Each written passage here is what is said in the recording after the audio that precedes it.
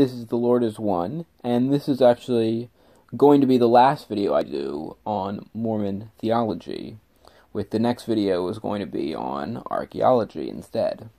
And then we're also, after that, going to cover some other topics as well. But this one, I thought I'd share a quote from one of the more modern prophets in Mormonism. And this is from President Hinckley. So, according to the LDS Church Newsweek, they quoted Hinckley as responding to people outside the church who say that they don't believe in the traditional Christ. He said in response, "No, I don't. The traditional Christ of whom they speak is not the Christ of whom I speak. For the Christ of whom I speak has been revealed in the dispensation of the fullness of times. He, together with the Father, appeared to the boy Joseph Smith in the year 1820, and when Joseph left the grove that day, he knew more about the nature of God than all the learned ministers and the gospel of that ages."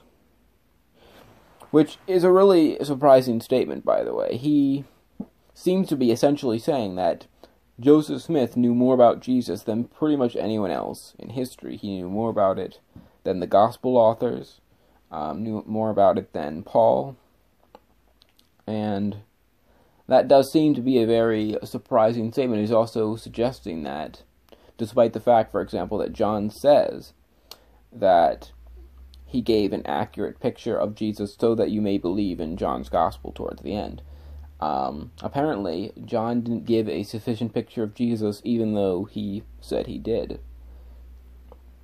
And so, this is a very surprising quote, and it does confirm that the Mormon view of Jesus is very different than the Christian view of Jesus.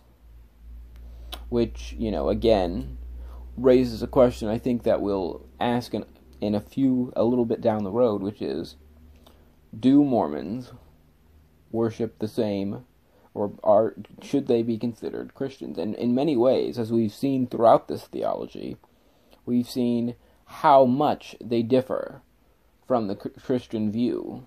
They believe in multiple gods. They deny the Trinity. They don't believe in the same Jesus. They believe that spirits are eternal.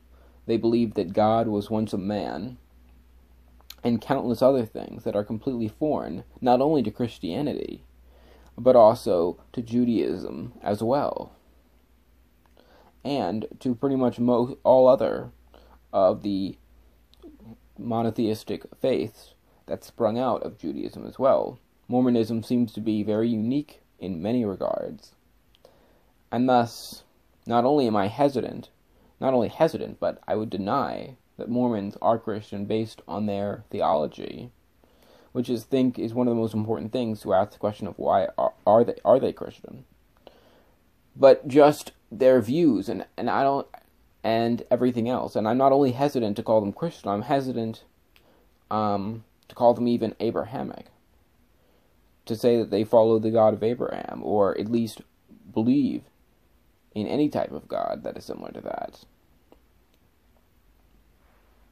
I mean, they disagree on the most basic elements.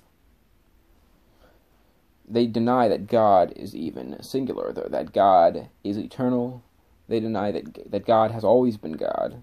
They deny that there's only one God. And they deny that God is the first and the last.